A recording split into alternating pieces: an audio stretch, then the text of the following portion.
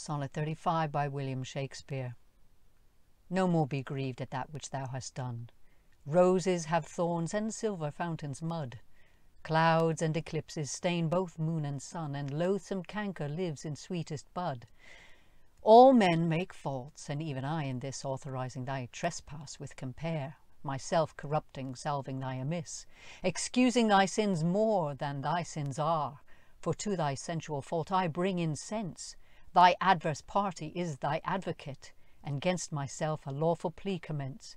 Such civil war is in my love and hate, that I am accessory needs must be to that sweet thief which sourly robs from me.